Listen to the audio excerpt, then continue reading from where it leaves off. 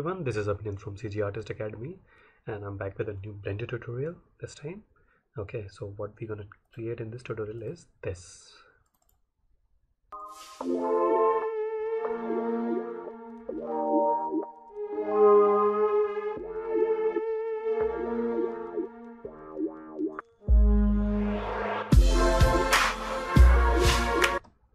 So as you can see, this effect. So I'll be telling you the basic things, how I set up the simulation, and after that I will show you the final shaders, what I have applied in my final file, and how I did render in the cycles. Okay, so let's get started. Okay, so here is my basic Blender scene.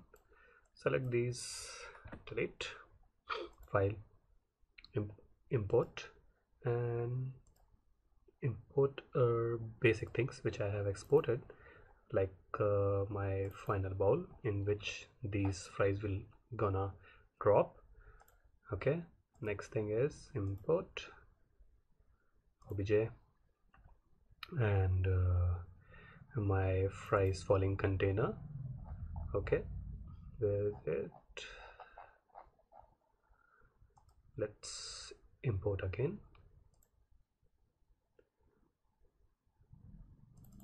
Yeah, here is my container. From this I'll be like, fries will fall into the bowl. Okay, so last thing is I need to import my fries. Import, and where are my fries? These are my fries, final fries. Okay, so these here. So all things are like imported. Let's control save, and tutorial, it's not test, it's getting in a final stage, so save it. Okay, so these fries, it's already in a single mesh. I need to separate them. Okay, so what I need to do is tab to get in edit mode. Okay, press A to select all. If it's not selected, A to select all. Make sure the faces are selected. Yeah, now select P and separate by loose parts. So now my all fries are separated from each other. And again, what I need to do is select all these, right click. I need to change its pivot to the center of each, and for each fries. Okay, the origin to geometry. Now every fry has its own pivot on its center. Okay, so let's create a new collection, sorry.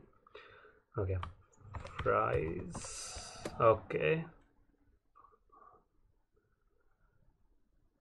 fries. Okay, fries, fries. Select all the fries and drag into the fries collection. Okay, this part is done. Control S, select all these, take it to the center. Okay, and put it around here. Yep, rotate it, something like this. Yes, place over here. So the basic placement is done. Okay, so now next what I need to do is select my fry, go to the physics and select my rigid body, and in this case my mass should be around 0.3. okay, and okay, that's it. Now select the first thing which you have apply the physics, and shift select the last one, so that way you can select all your fries, and go to the object, rigid body, and copy from active. This way you can apply the same physics to the other fries also. So it's done. Now select your container, same rigid body. This time it will be passive, we are not going to fall it down. Okay, and in this shape we'll be using the mesh. Now select the bowl, same rigid body, it should be passive, and hash. Control S to save, and my timeline should be around 125. Okay, so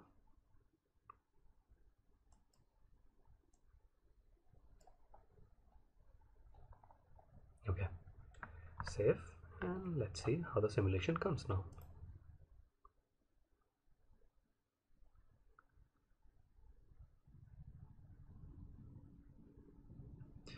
It's getting pretty cool.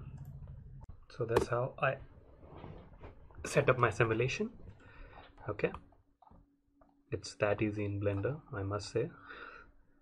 Yeah, so if you want to duplicate, if you want more fries, definitely you can duplicate and add more. Okay, and that's it. I did this way. I set up my rigid body simulation this way. It's very simple. I hope it did it for you also, guys. It will not take much time to create this kind of simulation, and you can more as much as you can.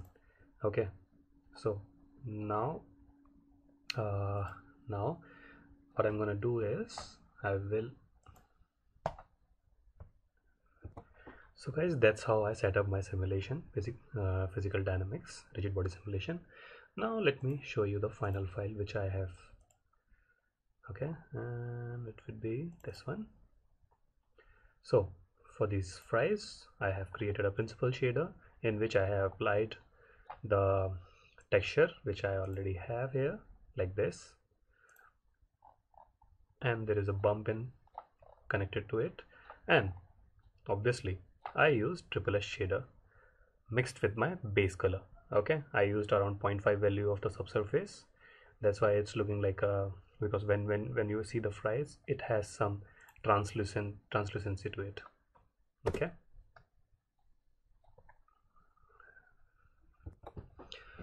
and for the bowl I just use the basic material of principal shader and the base color of this.